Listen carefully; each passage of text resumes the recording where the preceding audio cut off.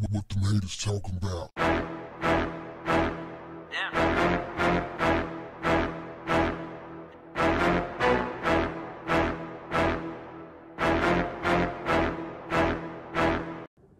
What's up, family? Kanye West is featured on the cover in the May issue of GQ. Inside the pages, there's an interview. In that interview, he covers various topics, including Kobe Bryant.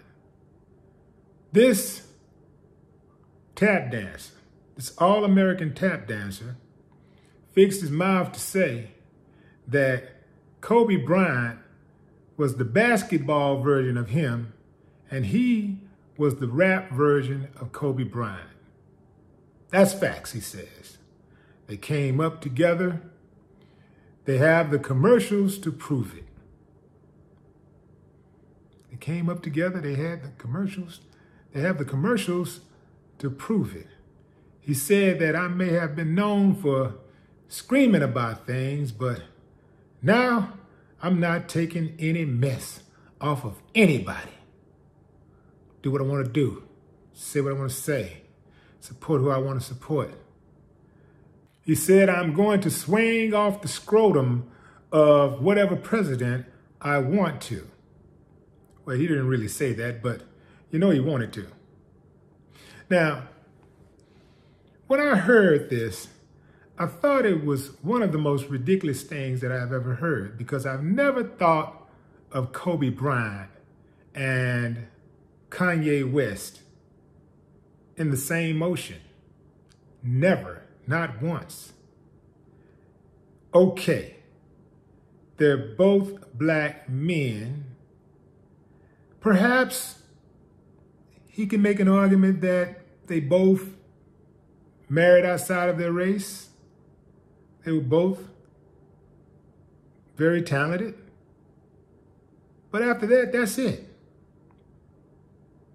Kobe has never struck me as a chump, as the sellout type, as the kind that would go with the flow.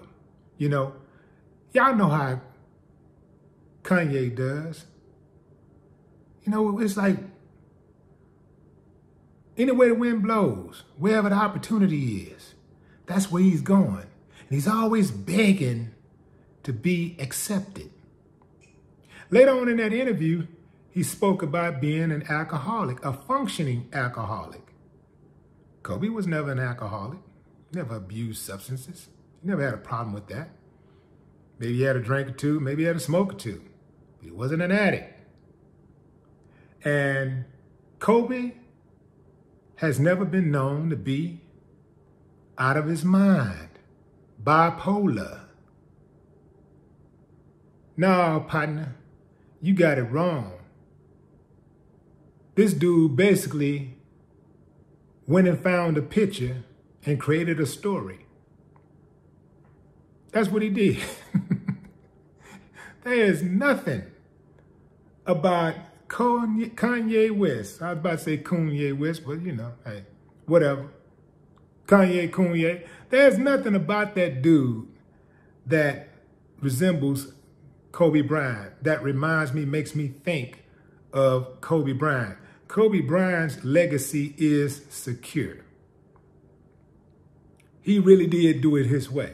His legacy is secure. Kanye West, if he died today, he ain't gonna be remembered for his music. He's gonna be remembered for selling out his culture, selling the people out and swinging off of Donald Trump's scrotum. Yeah, that's what he's gonna be known for. He's gonna be known for making outlandish comments and constantly apologizing, backtracking, he's gonna be known for a bunch of ridiculous antics. Jumping up on stage, saying, Taylor, you know, you had a good album and everything, but Beyonce had a better one. He's gonna be known for antics. He's not gonna be remembered for that music like that. And I'll tell you this, he has some good music, But a lot of that stuff ain't gonna survive the test of time. I don't care how many records he sold. It ain't gonna survive the test of time. Nah, dude, I'm not feeling it. And I think it's very disrespectful for Kanye West to throw Kobe's name around and try to connect himself with Kobe Bryant. Because I'm sure if Kobe was alive, he'd tell Kanye West, keep my name out of your mouth, sucker. No more talk. What the haters talking about? Yeah.